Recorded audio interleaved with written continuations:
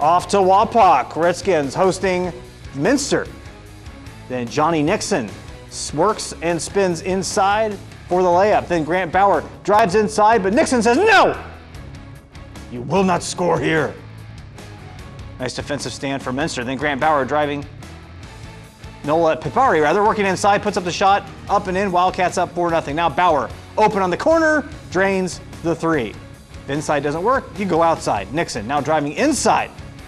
Inside working for him, puts up the tough shot and gets two.